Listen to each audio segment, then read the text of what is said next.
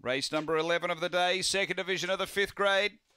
Light is on, we're set to go. And our Katie Rose, the favourite in the blue jacket. They're set.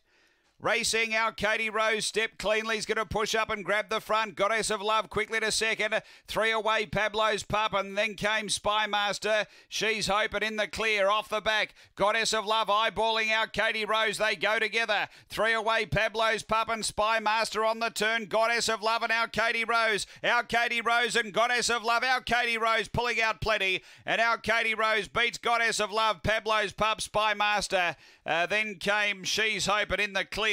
The time is 22:92. Gee, they had a great battle most of the way there, the two favourites.